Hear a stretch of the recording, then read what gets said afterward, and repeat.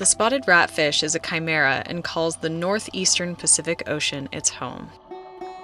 Typically, divers only see these fish at night, but this one was cruising around under the pseudo-night created by the foggy morning sky. In general, dives in the Pacific Northwest are very dark.